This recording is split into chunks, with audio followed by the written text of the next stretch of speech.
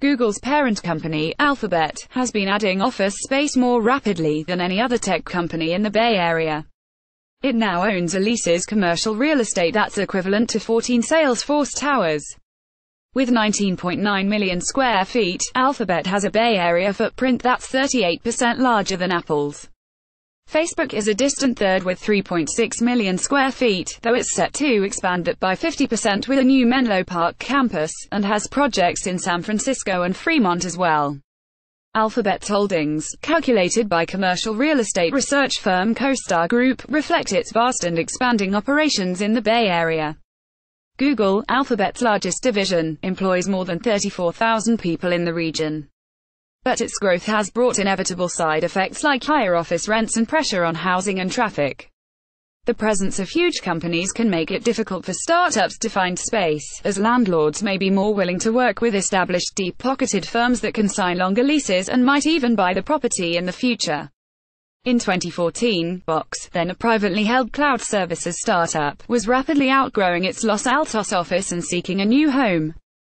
Peter McGough, the company's general counsel, spent hours working on leases, only to get calls informing him, "Sorry, Google just grabbed the deal. You're competing with a company that has unlimited resources," McGough said. "When we're struggling to add another 10 cents a square foot on rent, they can easily do that and throw in an option to buy, for a landlord, that's a big thing." Google's Moffett Place campus has several office buildings on Bordeaux Drive in Sunnyvale, where it owns or leases 4% of available office space. Google's Moffett Place campus has several office buildings on. At one of the sites Box lost out on, Google went in with the option to purchase the entire campus, and "we can't compete on that scale," McGough said. He added that Box ended up moving its offices to Redwood City, farther from Palo Alto than CEO Aaron Levie originally wanted. Since then, Alphabet has continued to accumulate office space at a rapid clip. Besides Google, Alphabet's divisions include life sciences company Verily and self-driving car division Waymo.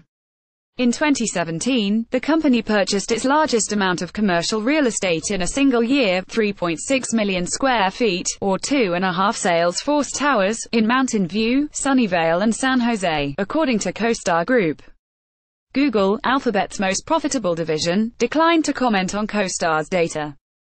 Google has been far and away the most aggressive in accumulating office space compared to other tech companies, said Jesse Gundersheim, CoStar's San Francisco market economist.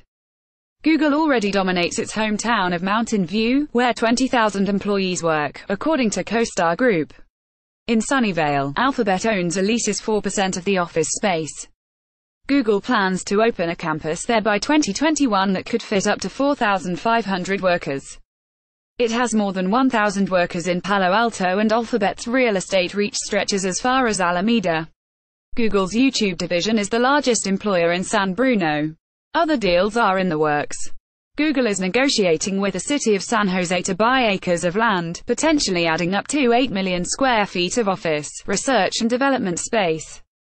The project could bring 15,000 to 20,000 jobs, mostly from Google, to the city. If it moves forward, Google could become one of San Jose's largest employers. Guests taken a view of the circular Apple headquarters building from the Apple Park Visitor Center located across the street in Cupertino. Guests taken a view of the circular Apple headquarters building. Maria Noel Fernandez, a campaign director with community group Silicon Valley Rising, is concerned that Google's huge project in San Jose could contribute to the housing crisis that has forced lower-income workers to leave the Bay Area. Her group, made up of community activists, residents and labor supporters, has pushed for Google to commit to investing in affordable housing. As we think about these companies continuing to expand, continuing to grow, the question we must ask ourselves is what real plans the cities and the tech industries will create to address the problems that are really being led by this growth. Fernandez said. Google declined to comment for this story. In January, a Google manager said the company looked forward to working with city officials and the community to create a shared vision for downtown San Jose that will benefit the city and its residents. Google is also increasing its investment in offices outside of California as a competitors like Apple. CEO Sundar Pichai said in a recent Alphabet earnings call that the company grew faster outside the Bay Area than in the Bay Area in 2017. Google plans to make significant investments in offices in 9 states, including Colorado, California and Michigan, and build 5 data centers in the U.S. Pichai said. In the Bay Area, housing for employees has become a foremost concern for companies like Google. Mountain View recently made changes to its city rules to add housing in what had been a primarily commercial neighborhood. In San Bruno, YouTube plans to rapidly expand its 1,700 employee workforce, hiring an additional 350 people a year. San Bruno City Councilman Marty Medina says he has seen YouTube buy up numerous properties, not unlike someone playing the game Monopoly. It's a confirmation of why I in San Bruno, Medina said. It's a great place, and YouTube has spotted the potential. But we have to be careful when we load on too much on one employer. It's a delicate balance. The Bay Area has 101 municipalities, according to the census. That means a big company like Google can aggressively negotiate, said Dowell Myers, a professor of policy planning and demography at the University of Southern California. They can try to play off one city against the other, Myers said. For the startups that Silicon Valley is known for, this can mean fierce competition. 10 years ago, Centrify, a startup that prevents data breaches, had an office for close to 100 employees in downtown Mountain View. As Google rapidly expanded there, rents rose, pushing Centrify to move to Sunnyvale, according to CEO Tom Kemp. Centrify had to move again. Its landlord declined to let it expand because Apple was increasing its presence in Sunnyvale.